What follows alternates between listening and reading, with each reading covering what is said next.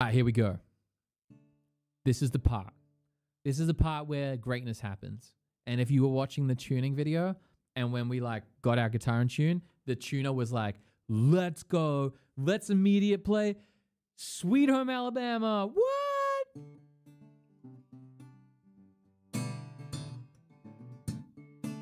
I never play with my fingers on that song. Anyway, that's the song we're going to play. So it might seem daunting that I'm like, hey, we're going to play a whole song. Let's go.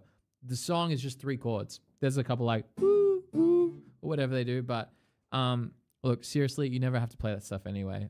You just play the basic things. And that's all we need to do because we're beginners. Now, you already know how to play one of these chords, which is the D. So if you've been playing shotgun and you were working on those just 3-note chords, we're going to be playing the same exact chord, which is the D. So starting on the D string, 0, and then 2 on the G string, and then 3 on the B string. And we're just going to ignore the E string the whole song. Like, we just don't care about it. Like, that does not have a place in our life in this moment. Music is whatever you want it to be. If you want to be complicated right now and be like, I have to learn a proper D chord, and you want to sit here and you want to strum away a D chord, you go ahead and do it, and make sure you watch YouTube videos of people playing like D chords and G chords and C chords like this. But I'm all about let's play music, let's have fun. And this is a really easy song to immediately jump into because there's a couple of sneaky hacks that we're going to do here. So we're going to play a D chord like this, and then we're going to play a C chord like this, and then a G chord like this. Now, if you can see, my fingers do not move a lot. They go from here, and they go up, and then they go up, and then back down. Up, up, down, up, up. Very, very simple. So this is a really, really cool hack that will serve you for a lot of songs, playing chord progressions like that. Hey, where did we go? Day when the rain came. Very, very simple, right? You know I like my chicken fried, cold beer on a Friday night, pair of jeans that fit just right, in the radio up. There's just like so many bangers that, just playing a G, C, D like that is going to carry you. Now, that can be you one day, which is hopefully today. So what we're going to do is we're going to start with a D chord. Again, if you want a guitar pick, use a guitar pick. Actually, I'll use a guitar pick for this one because I used fingers for the last one. Now, what we're going to do with this is we're going to pick through the chord and then give it a strum. And then pick through the chord and give it a strum. And that's how you're going to be practicing getting the hang of these chords. So first step when it comes to learning these songs, we're just going to get the chord shapes comfortable, get our left hand understanding that, hey, I want you to do this. You have never done this before, so you are going to hate me a lot. And then once your hand understands that, hopefully it doesn't fight you a lot when it comes to trying to play these chords. So first chord is going to be a D chord. So we're going to start. We're going to play the 0 on the D string, 2 on the G string, and then 3 on the B string. So that's your D chord. Now from here, we're going to keep that position. Keep the 3rd finger where it is. Do not move your ring finger. Your ring finger is going to be rock solid, planted. Never, ever moves this entire whole process. Ever. You got to go to the bathroom. You keep your 3rd finger on that guitar.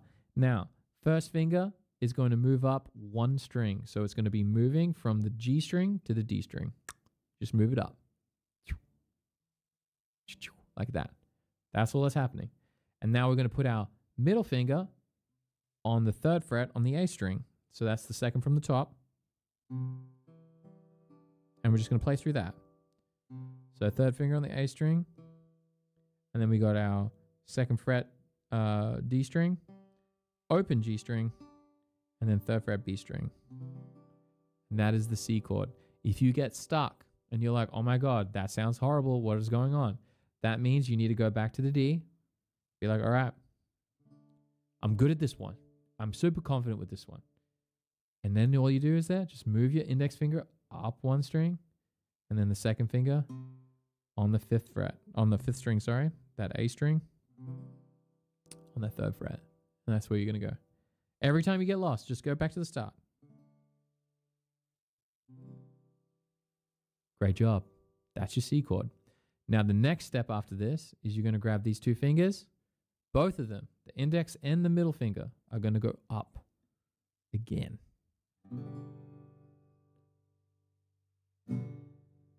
And that's your G chord.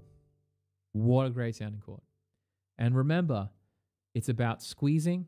You can see I'm bringing my thumb up here. I'm allowed to do what I do because I have graduated. It's kind of like, I don't know if in school, but when I went to school, we had to write in pencils, and then you eventually got the pen license, and then you could write with a pen. And I was like, oh my God, I'm so cool. I got a pen license. It was like one of these big flexes that you got in like primary school. But that's what we're doing here. I want you to be sitting with your thumb behind the neck. And then once you can graduate from the thumb behind the neck and learning to squeeze, and then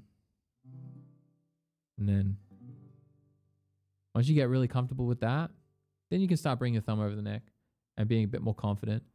Also, if you have gigantic hands, I'm not going to force you to be like super straight, like down like that.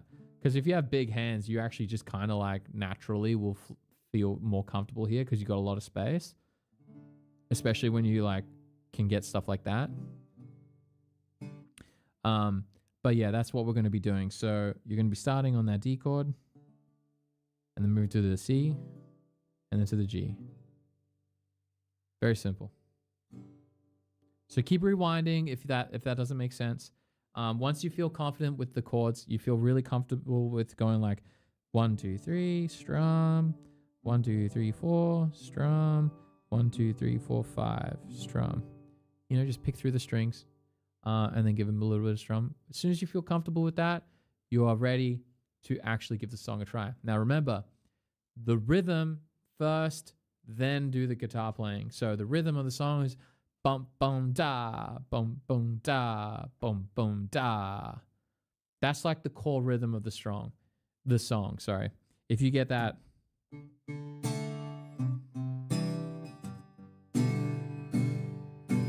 bum bum strum, bum bum strum, bum bum strum.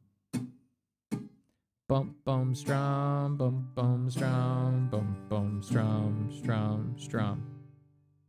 So what I want you to do is I want you to play the bass note, so the lowest note of each chord. So for the D, you're going to be playing that open D string, bum bum strum, and then we're going to move to the C, and you're going to play the fifth string, so the A string, bum bum strum, and then we're going to go to the G chord, bum bum strum. And then you get 3, 4, bum, bum, strum, bum, bum, strum, bum, bum, strum. So if we're using our fingers, bum, bum, strum, bum, bum, strum, bum, bum, strum. Great job. You are awesome. You are great. We've got this. You can handle this. I believe in Sweet Home Alabama. Now, if you want extra points, if you're like, oh my God, I am absolutely killing this, I am so cool, then totally jump in and let's fail some more. Let's get some sucking in our repertoire. So if you want to do the picking part of the song, it goes bass, bass, and then you're working up the strings like that. So you're going of the chords, and that's how it works. So you basically go bass, bass, and then you go from the second string or the B string, B, G, D, and then you're going back to the bass note, B, G, D, and then that one's just a strum.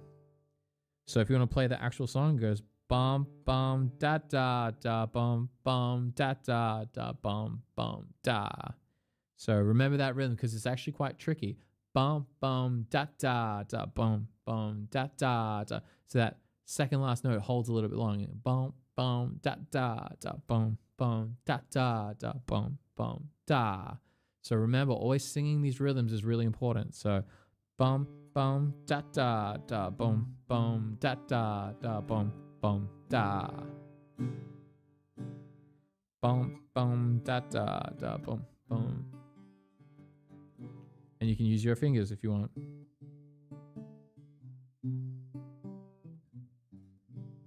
Or or if you get comfortable with other fingers.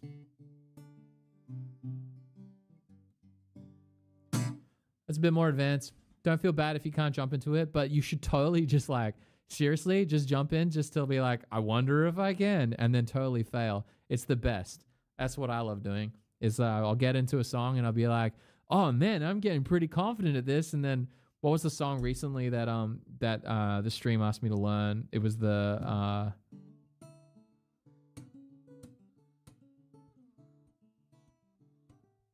see, I'm already making the mistakes. Ah, gosh. I'll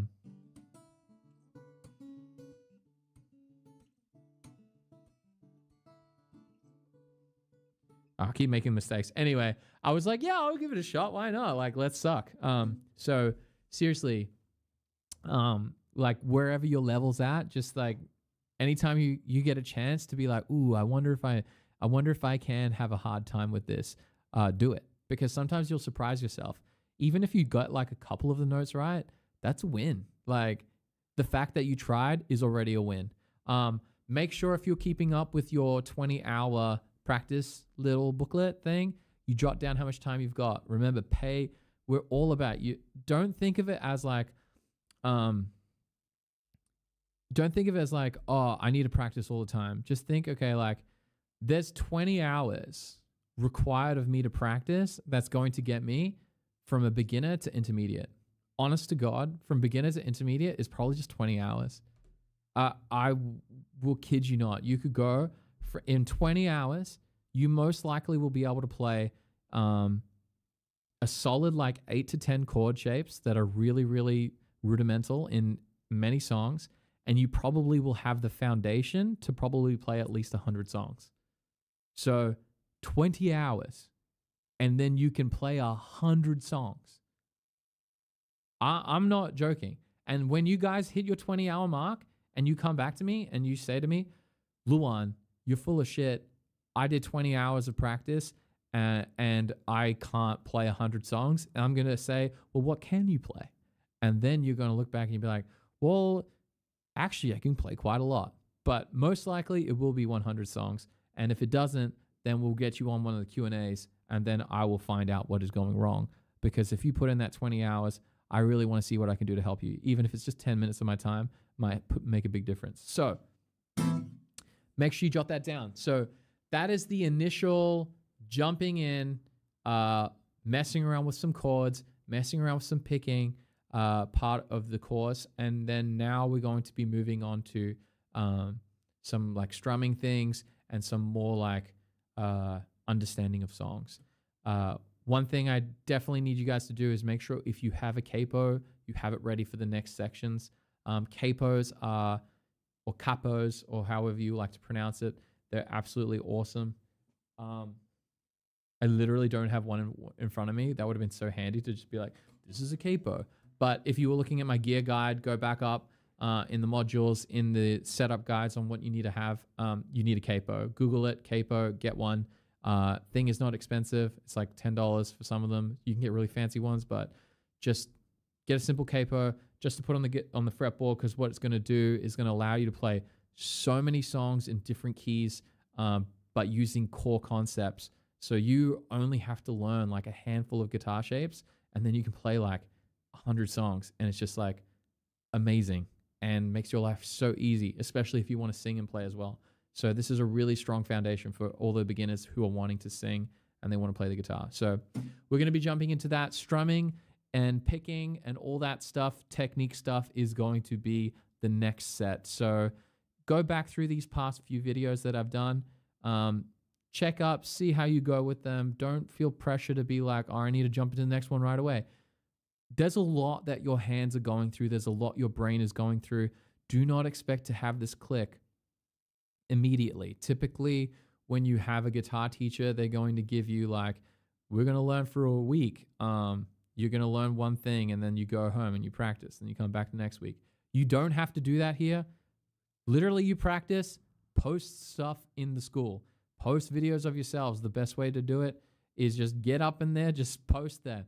Join Discord, find ways to communicate with other beginners. Like, you guys control this. You guys can be accountable to each other. You guys can help each other grow. don't be afraid. Some people might have already done this module and they've already seen the benefit from it, and you're jumping in and be like, oh my God, I'm having a hard time with like this G chord on Sweet Home Alabama. Does anyone have any tips? And then someone will be like, oh my God, I had this really big frustrating thing. Like my index finger kept doing it because my hand is shaped a certain weird way. Like there's so many things that you will find communicating with others. So jump into the school, jump in and communicate. Let people know about you. Try, post videos of yourself.